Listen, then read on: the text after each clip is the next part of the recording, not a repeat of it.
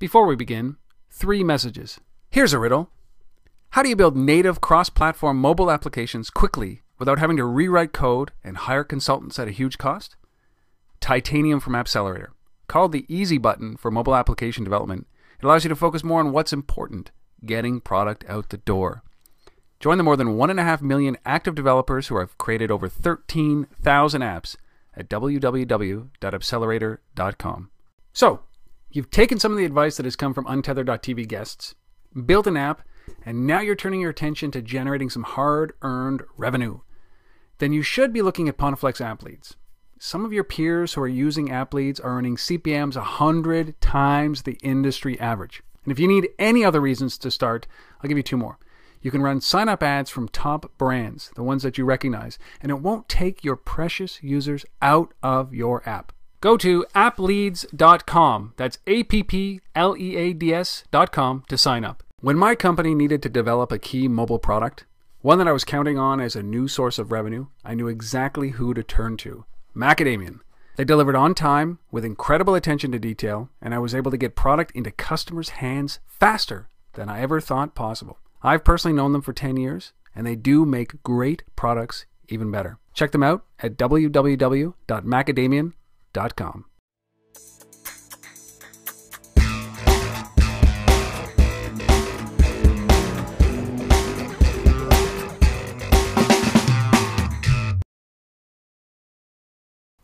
Hello everybody, welcome to Untethered.tv. My name is Rob Woodbridge. I'm your host as we take a tour down through some of the most amazing and innovative mobile companies and where we meet their founders, co-founders, and visionaries that are in this space. And I'm joined today from somebody in New York City, Vic Singh, who is the founder and CEO of a company called Trax. And this was recently a TechCrunch Disrupt featured company. Vic is also the co-founding partner of ENIAC Ventures, which is a venture capital firm in New York City. And I would say, I was growing up, there was a television show called The King of Kensington. And I look at Vic and I look at what he's done and the people that he's touched and the companies that he's touched, not only through Trax, but through ENIAC. And I would say that he's, the king of New York City. When it comes to a hub and spoke activity, when it comes to bringing these companies up together. Some of the companies that Vic has been involved with are Fast Society and Nearverse, these 2 companies that I've had on previously on Untethered.tv, and we're here to talk about Trax, which is a very interesting application, and I'll get Vic to go through it. Vic, man, thank you for coming on, joining us, telling the story on Untethered.tv. Really appreciate it. Awesome. Thank you for having me, Rob, and thanks for the very complimentary intro. I don't think I deserve any of that, but happy to be on here and talk about what we're doing. Well, so why don't we start there? You've just come back from, well, you haven't come back anywhere. I mean, it was in New York City, but TechCrunch Disrupt, you were involved in that for your latest company where you're the CEO, founder and CEO, which is called Trax. Why don't we just start there? We'll get an understanding of what Trax is.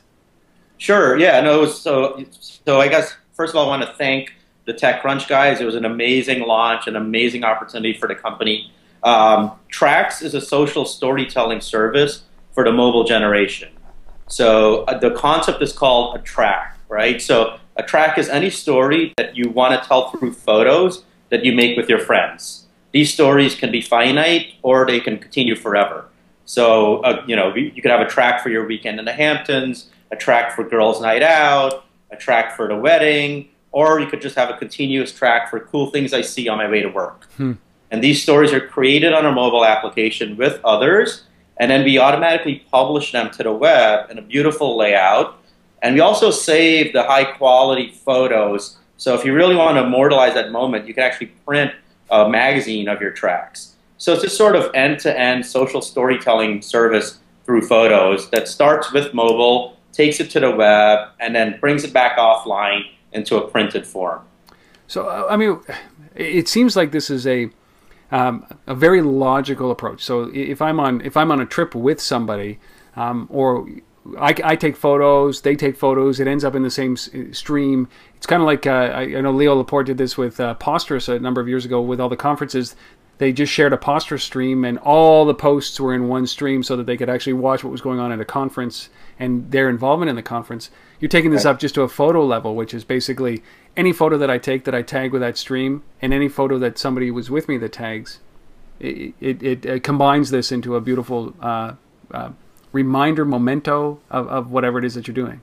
Is that Exactly. I mean, the idea is that, you know, the mobile camera phone has sort of replaced the digital camera for all intents and purposes. Yes, it has. But we're snapping so many photos at the same event or with the same experience. So why not have that together in one place, in a private place, actually, that you could then sort of relive and share later? There are a lot of companies that take a web-centric approach to it. So after an experience has happened, you go online, and then you kind of collaborate together, and you put together this photo album that's group-based.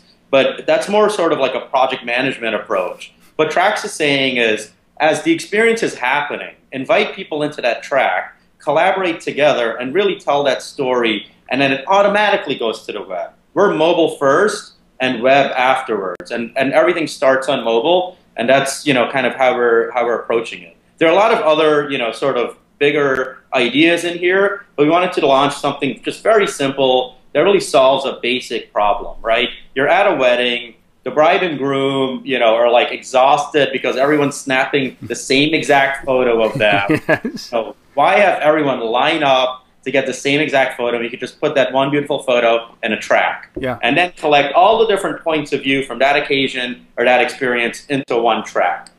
So that's kind of, you know, the simplistic approach we're taking.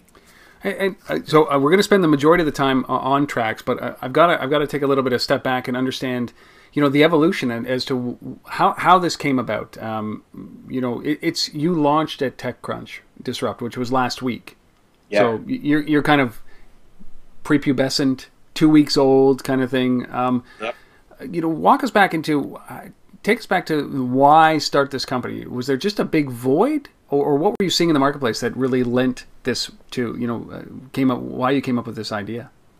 Well, so it's kind of been an interesting voyage, right? So the tracks that we started in September is different than the tracks that we launched at Disrupt. Mm-hmm. And I think that's a good thing. So the idea that we started with in September, we teamed up with App Fund, which is sort of an incubator here in New York for mobile startups. Mm-hmm. They're kind of like a BetaWorks for mobile. And we got together, and I came with this idea of the whole notion of geo-blogging and taking photos and really telling a story through a geo-blog, right? Yeah. So the idea was, if you look at tweets happening in Hell's Kitchen, those tweets really don't have the Hell's Kitchen context to them. They're just kind of people tweeting about world affairs, but they happen to be sitting in Hell's Kitchen. Mm-hmm. So I saw this sort of, you know, like a disconnect between geo-blogging and what the geo-locale is really saying. So I said, well, let's create this sort of application, and we called it Trax, that allows you to actually do geo-blogging with rich media that really tells the story of your environment. And that's where we started. And then it started taking on a life of its own, and then a track became sort of a full-on story. And then we went into private beta with our mobile application in February. And people started saying, hey, I really like this, so I can create a track for anything. It could be a weekend getaway. It could be the color blue. It could be New York City views. It could be anything I want. And then I could put this out there in the public, and then people can take that, and then they could create their own tracks. You could have a track for Soho shopping, a track for art downtown. But the one thing that everyone said was, I want to do a track with someone else. I want to really not just do it by myself. So then we said, that's definitely on the roadmap. And our user said, no, we want that now. We're like, okay, I guess we have to listen to our users. So we kind of took a step back and we're like, okay, we built this really beautiful architected application which has nearby discovery, it has geo-blogging, it has a notion of subscriptions. We're building an interest network on top of it where you subscribe to a track and not a person. And it was very cool, but it just felt very heavy. Mm-hmm. So then we said, you know what, let's listen to our users, and they wanted to collaborate on these tracks. Let's build collaboration. And once we started to build collaboration, the product just got really, really simple. Like, it just happened sort of magically. We're like, oh my God, we don't need this, we don't need that. And we just trimmed and trimmed and trimmed. And we launched with this MVP, which was all about collaboration. Still had the core notion of geo in there, and also the core notion of storytelling, but really stories that you make together. So it was kind of this interesting 6-month journey to really find who we are. And this is who we are, and here we are today. Vic, I mean, it's so interesting though that you end up simplifying things based on what simplifying the application based on what your users were telling you, or your beta users were telling you. I mean, when you were building the product, when you started building the product, you build your product roadmap or your product plan 6 months ago, and you start implementing it. Was that you and your team kind of coming up with, this is what we think this should be, or this is where the holes are in the market? We kind of started with what we think, and then, but a little before that, we wanted to test it out. So we ran some consumer focus groups. We said, we had a bunch of people that we just got from like Craigslist, and we're like, we'll give you, free beer and pizza if you like come over and tell us what you think. So the first group, we're like, okay, what if you had idea number one, and what if idea number one had X, Y, Z in it? Yep. What would you like? What wouldn't you like? And we did that a few iterations, and then we started building. But we started building really fast, and we're like, okay, let's stop again, and let's actually start talking to people again. And then when we started to talk to people and ran these focus groups with an actual prototype, then it started to get really informed and really get better.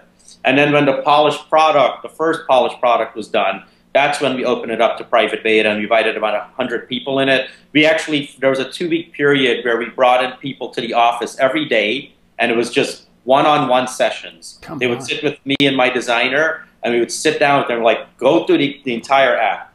Does that button work? Or you can't find a login screen, or you don't know where to enter your text. It was like very detailed, and we hammered that out. We had like 25 people come to the office in the course of 2 weeks to just accomplish 2 things: kill the UX, make it amazing, and then also to interview them on use cases. How would you use this thing?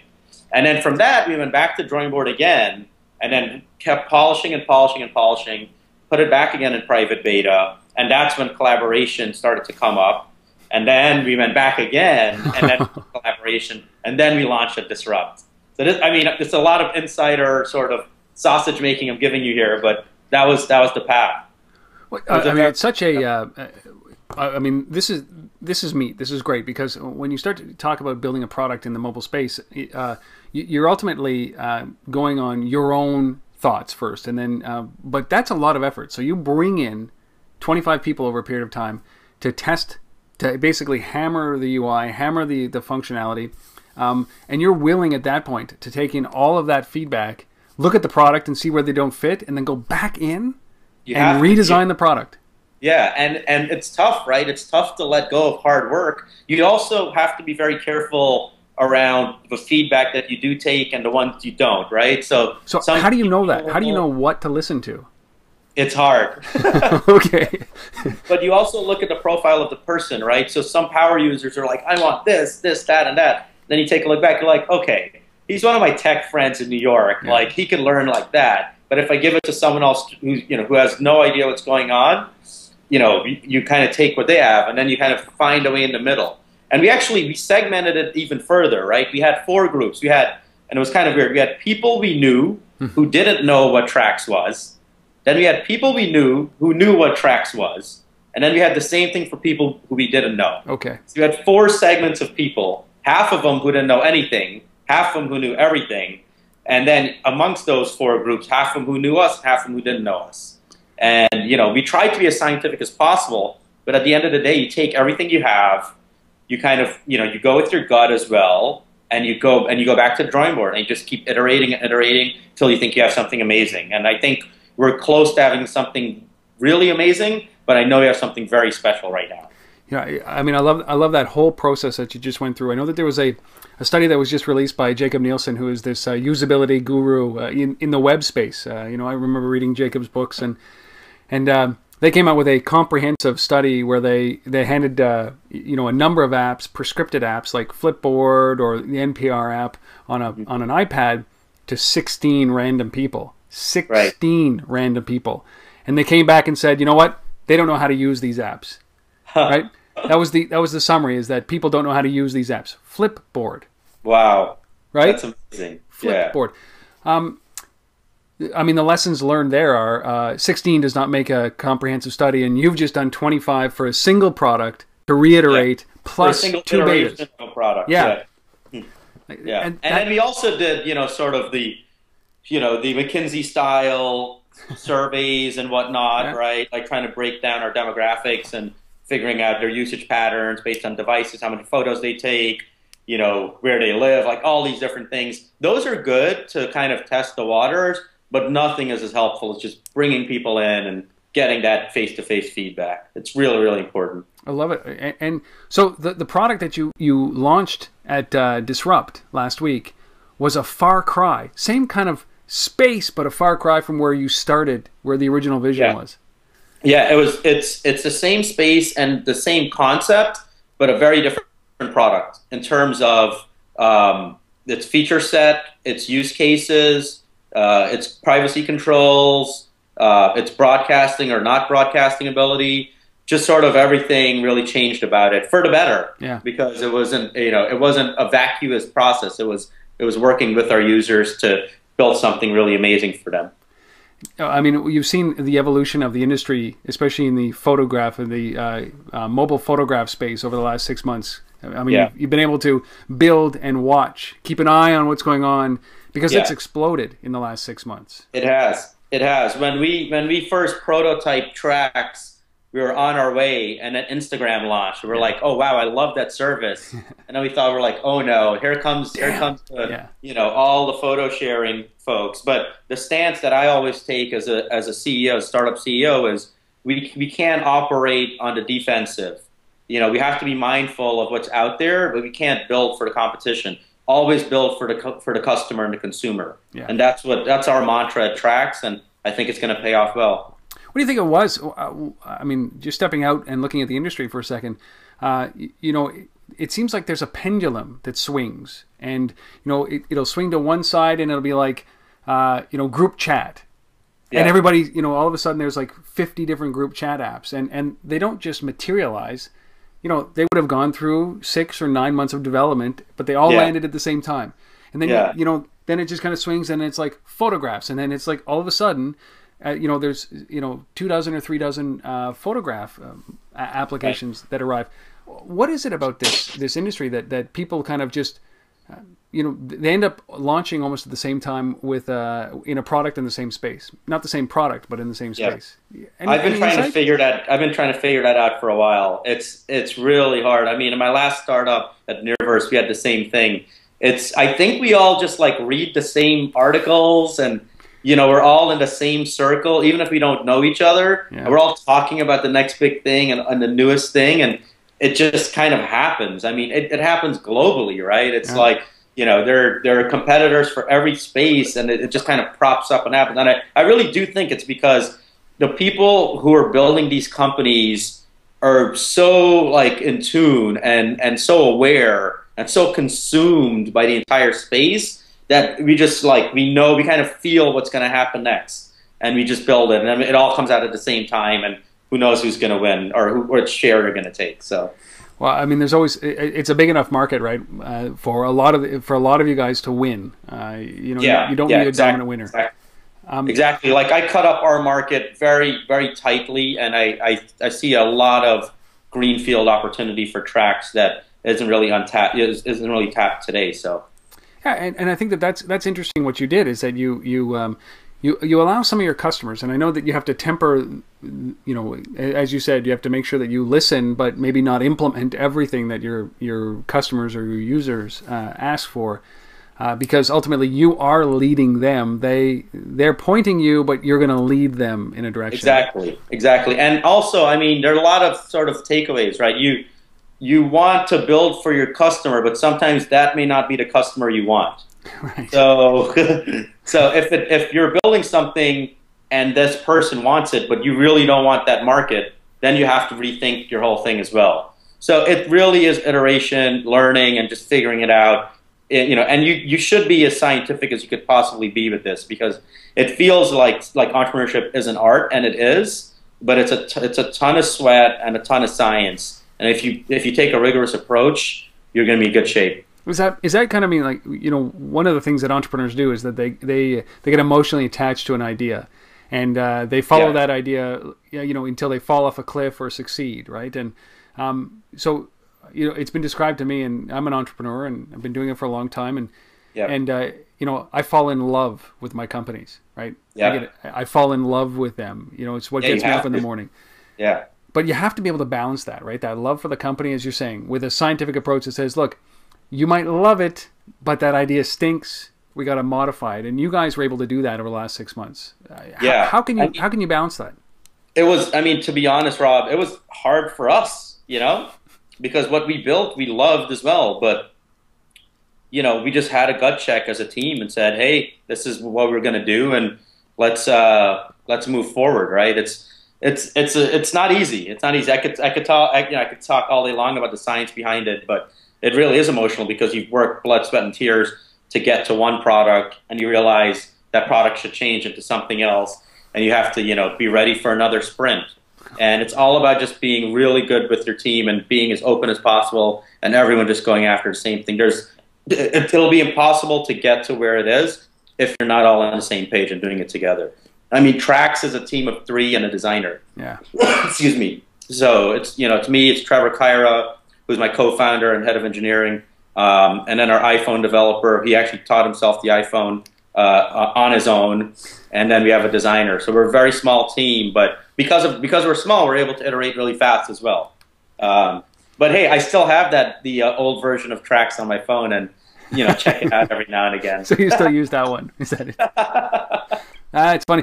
So here's a question, Vic. When you use that old version and you use the new version, yeah. I mean, are you still emotionally attached? I still have a lot. I mean, sometimes I think to myself, let's just put the old version in the app in the store and call it something else. You just never know, right? Yeah. But you got to move on. You just got to move on. It's hard to know though. If we did put it in the store, it might have been a wild success, right? But based on our data and our feedback and everything we've been through and knowing our market really well, I think we made the right decision for sure. So, well, yeah, I mean, and I think that's evident with the response that you received after Disrupt. And I mean, did it, by going through that process, did it delay your launch? No, I think it was an amazing forcing function for us because, you know, there was a date. I mean, we always have our launch dates in the startup world, yeah. but you know, 2,000 people aren't going to be, you know, in a room kind of waiting for you to launch, right? They're not at the door waiting for you to unlock it. Yeah, exactly. You know, your logo isn't going to be printed on a publication that the world is going to see. So it was a great forcing function, and you know, it was one of the biggest sprints of the company's life. And now, you know, I just came back from our weekend at Memorial Day and really feel refreshed for like the next phase of this company's life.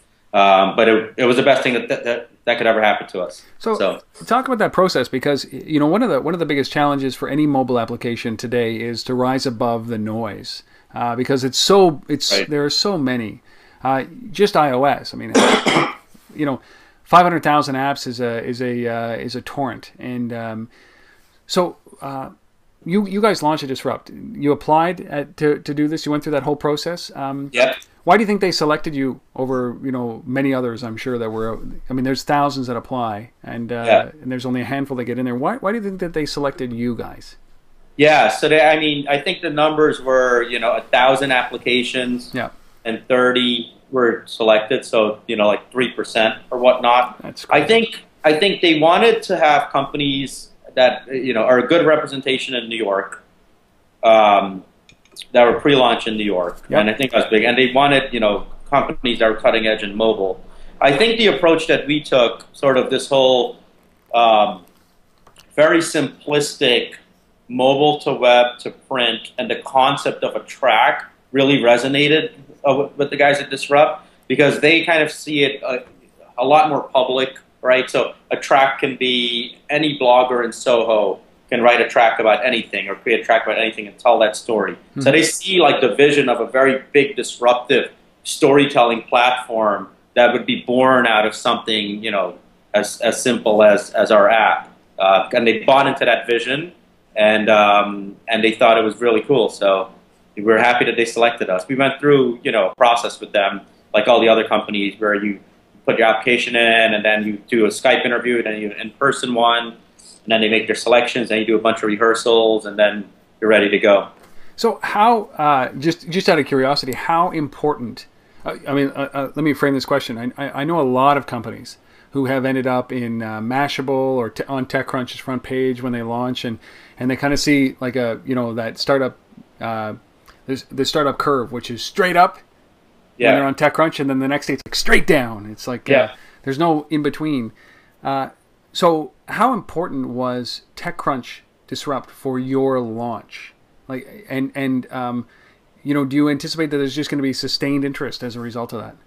Yeah. So I forget who tweeted this out, but it was a few weeks ago, and he said, "Startups, don't spend too much time worried about your launch. That's when it begins." Yeah. And he's totally right. I think it was great for one, a forcing function for us, and two, the visibility. So Trax is finally out of the closet. A lot of my friends have been asking me for months, "What the hell are you working on? What is this Trax thing?" You'd see a random tweet about it every now and again. So it's good to just be out there, and it was a great sort of a launching pad for us to do that, and it was a great forcing function. But the approach that I took was, this is just the beginning. This is a marathon. This isn't a sprint. And I'm not looking for 1 million users in 1 week. I'm looking to make sure that the mechanics of my viral loop are working, that customer acquisition is working really well, that all the little fixes and bugs are good and clean. And then I want to keep rolling out products as part of my team. So, for us, it's just the first thing. And there's a lot more to happen, a lot more to work on, but it's a great way to rocket ship us up. But I'm not going to be looking at sort of, our download numbers and say, "Oh my God, like, why don't we have 1 million users in a week?" That article was amazing. It'll be driven by just building an amazing product with viral hooks that really work and that people use. And that's, sort of the first thing I'm worried about right now. So it's the polish. Yeah. It's a very good point that the launch isn't the end. Right? Yeah. It might be the end of product version 1, but it's then the business begins. Then the business begins, exactly. So what do you think about turning this into revenue? I saw some of the comments around that, but is it something that you're thinking about right now, or is it in the back of your head, or is it like, you see some opportunities for revenue with this? Yeah, I mean, so we have begun, we're in talks with some brands where we think there could be real revenue opportunity. But to be honest, I don't want to do anything to compromise our user experience. And I'm just really focused on engagement. And actually, I think, our revenue opportunities will actually come from extracting real value from the consumers as opposed to just trying to put ads in. I mean, natural platform for brands to launch products. You could create a track for Reebok and have, all the pictures of a sneaker line come into one track in a private place, and then you could go ahead and launch the product through that story, right? Yep. Makes a ton of sense. Yep. But, in terms of revenue and extracting value, I think print could be very interesting. It's a really high margin business. We have a bunch of print providers that are looking to do deals with us. And the second is, I think, there's the ability to make custom themes and develop a whole theme store around the tracks so that each track is different and that story is told in a different way.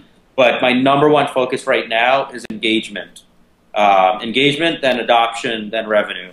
It's sort of like you build a network, you grow the network, scale the network, and then you monetize the network. I don't want to, sort of just tack on a revenue thing a few months down the line or a few years down the line. I want it to be a natural part of the product itself. So we're going to figure it out as we go. But engagement is, like, by far the number one thing I'm concerned about.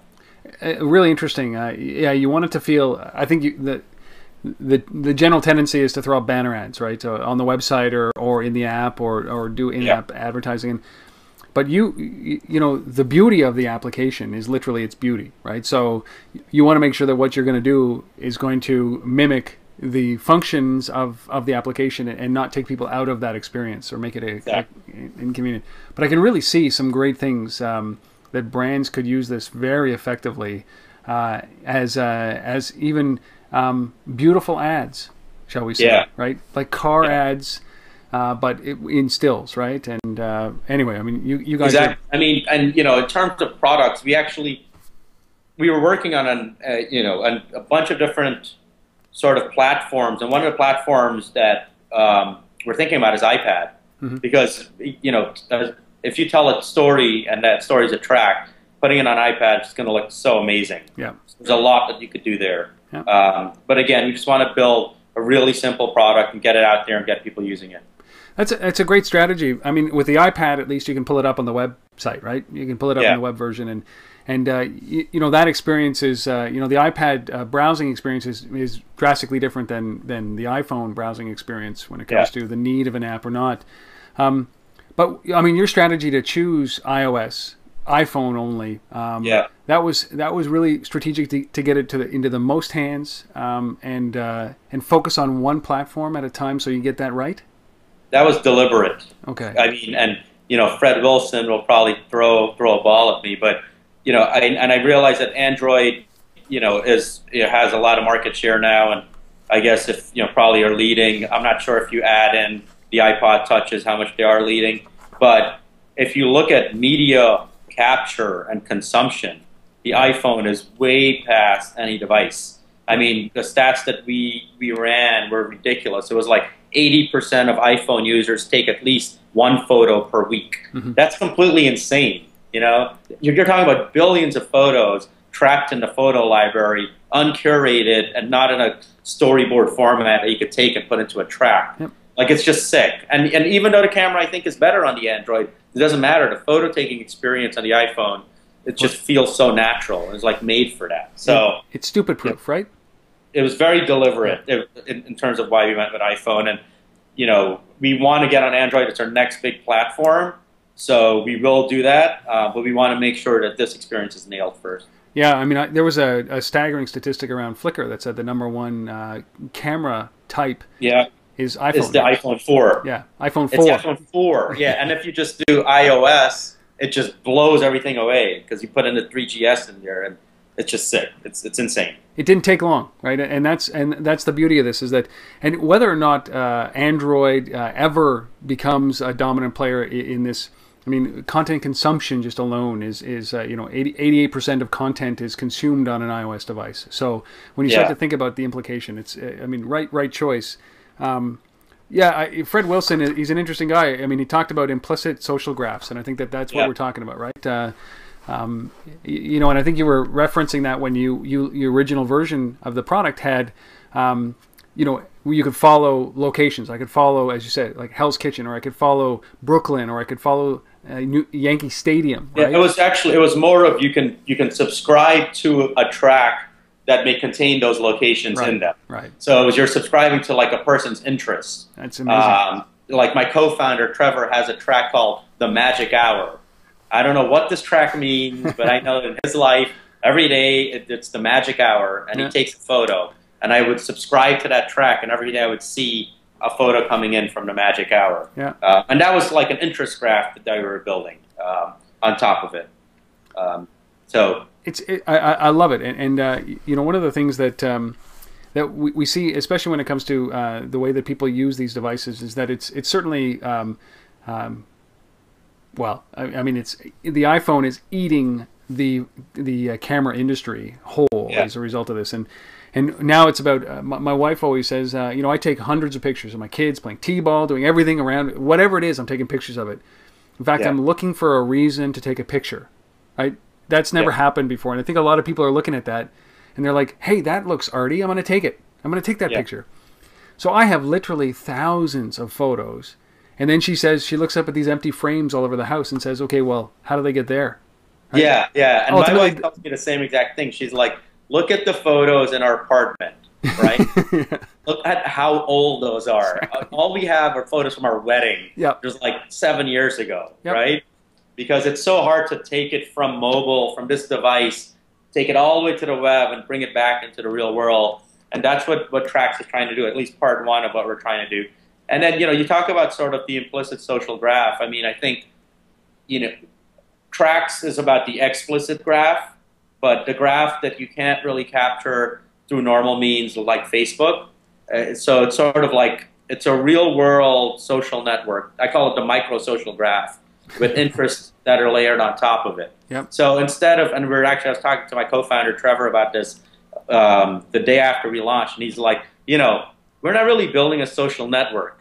We're building an archipelago. Yeah. Because what you have is a bunch of micro social networks that are forming around tracks constantly. They may or may not talk to each other, so they actually are an archipelago, and that's kind of how we interact in the real world, right? If you look at online social networks, the challenge that they've had with groups is that it's not architected for that. So like Facebook groups, if you look at the usage, 0.5% of people actually create a Facebook group, and then to use that in the real world is really, really hard. Yeah. So from the ground up, Trax is architected to support the notion of the microsocial graph, which I think is really powerful. Well, I love it, and I keep coming back to a few examples of this. Where an application like this really resonates, because I always like to say, give me an example of something that would be a good use case for this, and right.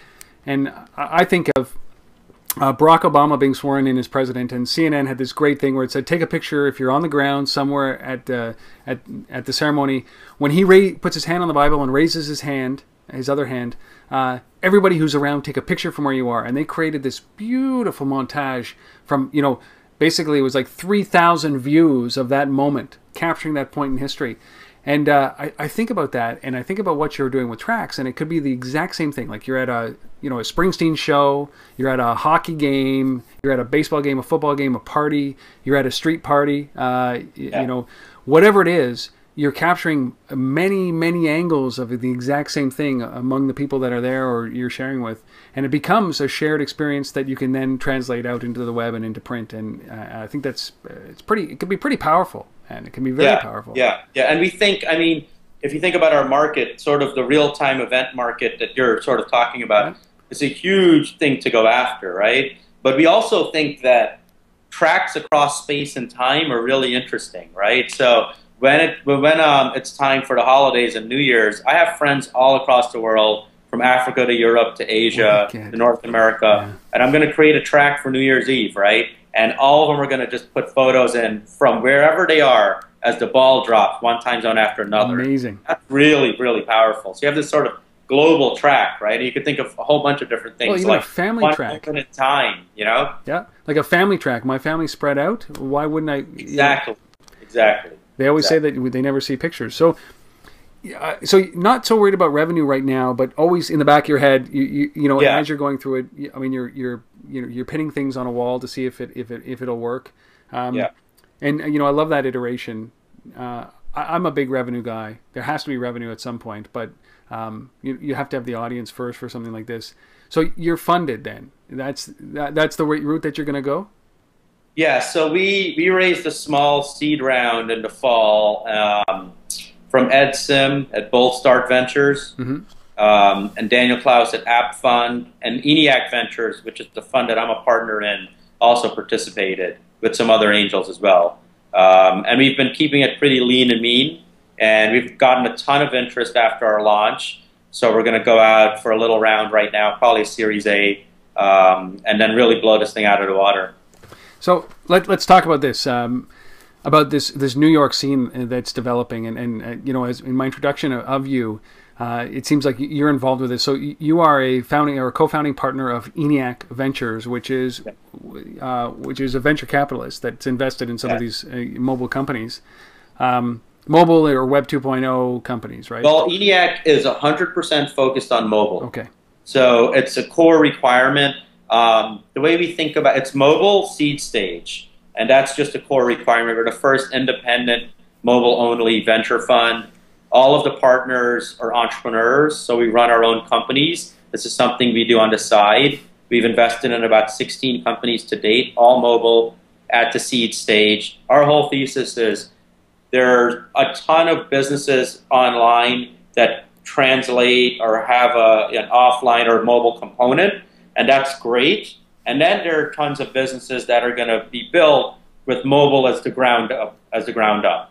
So, in the first bucket, there's a lot of analytics companies online, and we're invested in a mobile analytics company. There are ad networks online. We're invested in mobile ad networks, and that's great. But our real interest, and I think the things we're really excited about, are the ones that really use the mobile sort of device for what it's really good at. Things that use GPS and camera, and all the other things that relate to the form factor of mobile are really, really exciting for us. So you raised a fund just to do. I mean, what size are the investments that you're doing in those companies?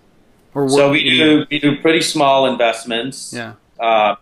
At the size of angels, yep. But we do it as part of a larger round. Okay. And yeah, it is an LP fund. We raised an actual fund. You did?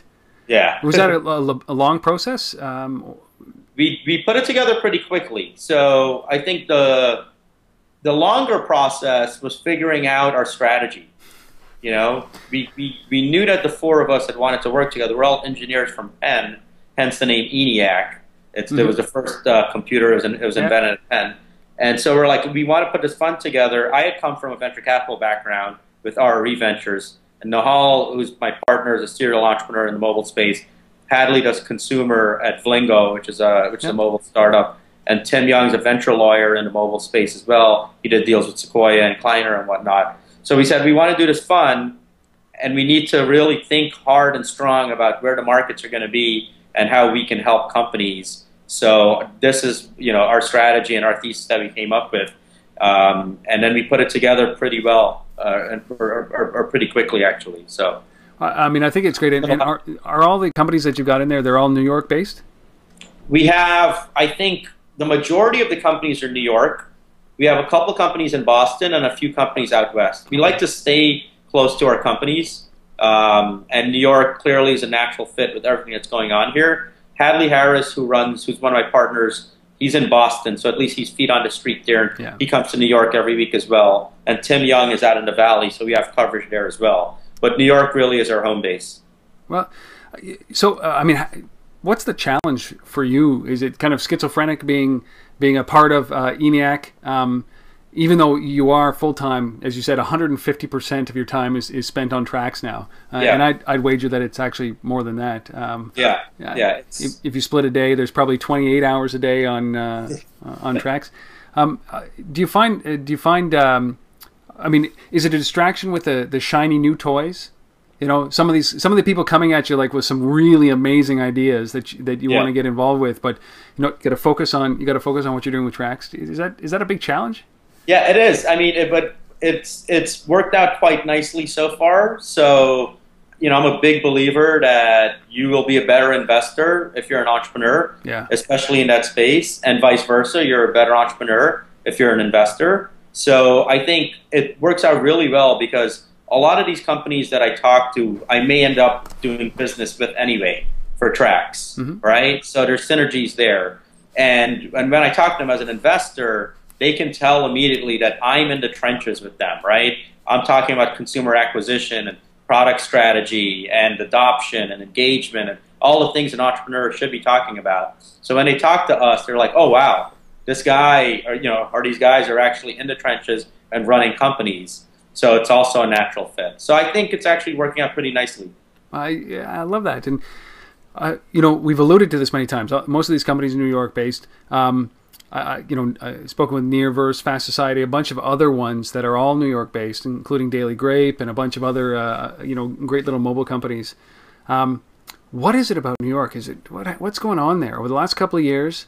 I don't know if anybody has an answer, but the technology, it seems like the pendulum has swung from the West Coast. I mean, it's picked up steam quite substantially on the West Coast, but but it's swinging over to places like New York, Austin, Boston. What happened? All of a sudden, New York is a hub of software activity in the mobile space. Yeah, it's pretty crazy, right? It's really, really insane. I think all the brands are here, and Madison Ave is here, so it's really accessible. When I was at Nearverse, I would go over to MTV, at 8 in the morning and have breakfast with these guys. It was a block away from my apartment. So I think you have all the brands being here. And then you have, this massive spike in entrepreneurship because people are just fleeting away from finance, right? Yeah. Either if you're a new college grad, we've talked to so many new college grads that are saying, I want to work at a startup and then I want to start my own company. I don't want to do banking. I'm like, wow, that's amazing because the mindset around it has completely changed. And I think it happened because of everything with the Great Recession and whatnot. People came out of there and said, hey, I really want to just do my own thing. Yeah. And also, I think it's sort of like a fever, right? So if you're like a smart young guy and you're thinking about your next thing, and you see all these other guys who you kind of respect, and they're all out starting companies and mobile and whatnot, you're like, you know what? I'm going to get that fever. I'm going to give it a shot too. And it kind of just goes on and on and on from there. So, and I think it does start at at the more experienced guys, right? The guys who've been around the block a lot, yeah, and are mentoring all the young entrepreneurs coming up, and that just spreads itself all the way around. I think it's fantastic. That's a really great point. Two questions to finish up here. Is it just around? I only had one, but you just opened up the second one here around mentoring, because you know there's a perception out there that mobile is like this generation of entrepreneur is independent and doesn't need that kind of gray-haired mentoring. And gray hair, I mean like 30 and older. It's perspective. Yeah, I have my first gray hair actually that I got. You qualify. 16 investments, a couple of startups under your belt. Yeah, it's all right.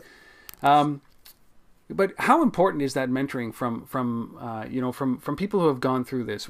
Even like I look at Mark Andreessen, right, and JJ and Jeremy Allaire, these guys that were the .com guys that really did well, and now they're out there spreading that knowledge to a lot of new companies that are benefiting from it. How important is that?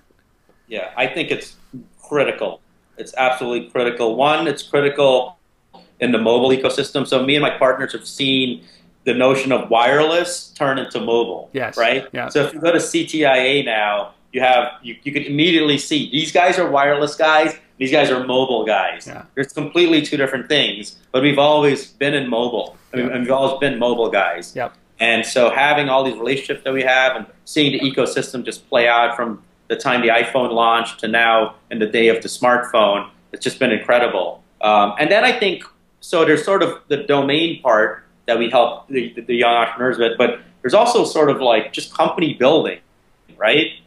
Sort of like how do you get a team around you? How do you sort of look at your product and then throw it away and then go back again? How do you raise capital, right? And how do you go back to the market again to raise capital? How do you do all these things while trying to find your fit, right? So and it's not easy. It's really, really hard. But the one thing that we say when we look at companies is you have to have a technical co-founder. We don't care how young or how old you are. It doesn't matter to us as long as you're willing to take our advice. And we're not going to be pushy about it. We'll totally help you out. And I think it's really worked well. We have a ton of companies who we advise all the time, whether it's on fundraising or strategy or whatnot. And it's really, really starting to pay off for these guys. Yeah, I love that. And you brought up that point about a technical co-founders. That's just because of logic. Yeah, like to expand on that, there's on the technical co-founder and then the young or old. Like we have a couple companies where we were told, oh, that person or the CEO isn't a business person, right? And we're like, well, you know what that CEO has done? They've gotten a technical co-founder to quit their job and got 2 other developers to come join them and work for free. Yeah. I don't care if they don't know finance. They're a leader, and that's a CEO, and that's all that matters. Yeah. So that's why, that's a big reason why we look for a technical co-founder, because it shows the CEO's ability to grab talent and to inspire leadership. And number 2 is who's going to build it? It can't be built. I mean, even if it's a simple app, we just are not believers in outsourcing that stuff. Yeah. We've just seen it time and time again, and it just never works out. And ideas are a dime a dozen, right? As I showed you with Tracks, we started with one thing, and we're kind of in a different direction. So it's all about execution. So hacker, hustler, designer, man. Hacker, hustler, designer. That's well, I mean, absolutely, and throw in some ramen noodles, and you're and that's the team right there, the team and the diet. Yeah. Last question, just around investment in general. So as you said, we've just come out of a pretty steep, deep cut wound on the global economy, right? I think we're slowly coming out of this, slowly. But there is a lot of investment available out there, isn't there? I mean, for good ideas, because it doesn't take a lot of money to build. It doesn't take $40 or $50 million, although some companies think. But what are you seeing that? Are you seeing a lot of dollars available for good ideas? Yeah, I think so. I mean, just at the macro level, we are in a part of the economy that's taking off right now. Yeah. So the perspective that we have compared to someone in other industries is very different. Like, I have friends in other industries and they're dying, right? Mm-hmm. And I'm just so optimistic about entrepreneurship and startups in America. So it's just absolutely amazing to see. But on top of it, I do think there's a lot of capital available to really good entrepreneurs, right? Like, the idea is important, but it's the team, and that's what it comes down to. When we write checks, we say, hey, do we believe in this guy that when push comes to shove, he's not going to quit and he's going to come up with something else and make it work. And I think there's a lot of capital available for those kind of people. Well, that's what we're seeing. I mean, I think in Canada, which is where I am, it's not as... we don't have that feeling. I think that in cities like, at least in my city, but in Toronto, in Montreal, in Vancouver, we're starting to see that. But I don't see anything like I see in New York and the Bay Area. I haven't seen anything like that. Exactly. Putting my investor hat on, a lot of the West Coast VCs and angels are looking at New York big time, and they're looking to partner with New York-based funds because they need that feet on the street. Yeah. Every big name VC on the West Coast now has some kind of presence here, official or unofficial. Right. And it's happening. It's that time again for us. I love it. I love it. So, I mean, a lot of cross-pollination, a lot of great little ideas. And again, these are small bets compared to what we were making 10 or 12 years ago in terms of revenue. $200,000 in the right company, 50 grand with the right founder can do wonders right now. It's insane. And my first startup, I was about 24 years old, and the company had raised $300 million in venture capital in 1999. It was ridiculous. They had like the 25th floor on One Liberty Plaza perpetually leased, just dumping cash out the window. So I can't even imagine. I mean, that's $300 million. Yeah, insane. I don't even know what I don't even know. I don't even know what. I don't even know how to respond to that. I mean, exactly. It seemed normal back then, didn't it? It seemed normal. Some companies have raised, $1 billion, but so I mean, Vic, I can monopolize your entire day here. Totally appreciate you doing this. Let's get back to Trax very quickly. Where can people find out more information about Trax? Yes, so please go check out Trax.io is our URL. Yeah. And just go to the App Store and download the app. Just search for Trax. And feel free to email me. I'm Vic at Trax.io. Oh, that's perfect. Yeah. So we're going to bite.com, but we're lean and mean. We can't, spend 20 grand or so to bite.com just yet. That's right. We couldn't afford it. So Trax.io. Well, I mean, it's interesting. I think I saw a study about TechCrunch Disrupt companies, and 25 of them were .coms, and there was only one .io. So you stood out there, didn't you? Yeah. Well, we're all about the input and the output, right? The mobile phone's the input, and the web and the print are the output. I love it. So that's Trax.io. Go to iTunes, download the application, just do a search for Trax. You'll find it. I've got it. And you can reach Vic at Trax.io and follow them on Twitter. Do everything that you can. I know that you're going to really appreciate it. I've been playing around with this. If I could just find some friends, I think that I would be able to experience this a little deeper. Yep. Awesome. Vic, thank you so much for your time. I really appreciate you coming on and doing this. It's been it's been an exceptional conversation. I know that people watching and listening would have found tremendous value in this. So thank you, Vic, for doing this. Really appreciate it. Thank you. Thank you for having me. Take care. And for those of you who are still watching and listening, thank you guys. I love the fact that you're still there. I love the fact that you do this every episode. And what I love even more, if you'd give me some feedback at untether@gmail.com. Reach out to Vic. Reach out to me. We'll see you next time. This has been another episode of Untether.tv.